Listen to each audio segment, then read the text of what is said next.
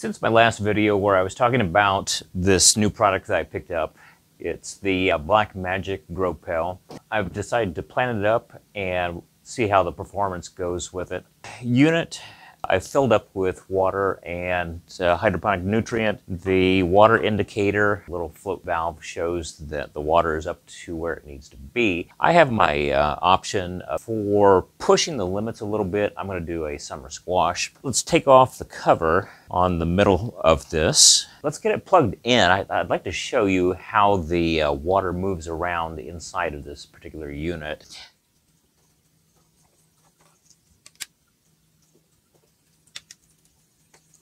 There's a single stream of water and nutrient that jets out at each of these 4 potential plant sites. Now, for the middle, it does not have its own water jet source, and so what happens is you can actually get water coming from each of the 4 unplanted sites, hitting the middle. The water indicator, float valve, jet stream coming out from the side. I have not had the unit plugged in, so there is a slight film, but that's going to break up quickly. You have the plant site that is potentially over here, and that would be a single stream on it.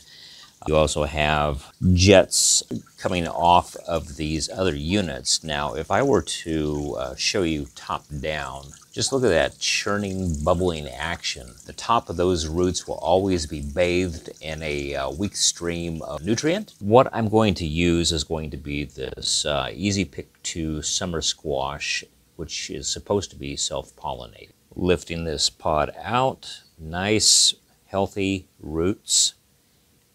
I'm going to start out by trying to extract this summer squash seedling. Stick my fingers in between and just gently nudge. And I'll probably switch over to using rock wool cubes.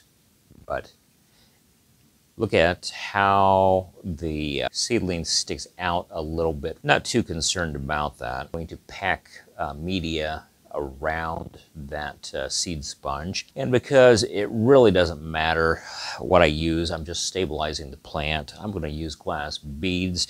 I really don't want anything with all the water spraying that will hold a lot of moisture around the plant. Trick to this is trying to keep the plant centered, and there's a little bit of a close-up. In a little while, I would expect the roots would start growing out and down into that grow pail. So let's go ahead and drop this into the system. And setting this into the center area, I'm using a Osri LED grow light. It's right around 100 watts. This particular summer squash will not get terribly large. Currently looking at day number 2, and I can see that everything seems to be going very well so far. The leaves are spreading out a little bit more under the light, and the plant vigor is looking very well for this point in time. The only thing that I would mention as a side note is that the Black Magic Grow Pail is a little bit noisy. You could hear in the background the splish and splash of the streams of nutrient hitting the water. I would expect that to quiet down a little bit as the plant grows and those streams start to hit the root mass and then just cascade down into the water without as much noise.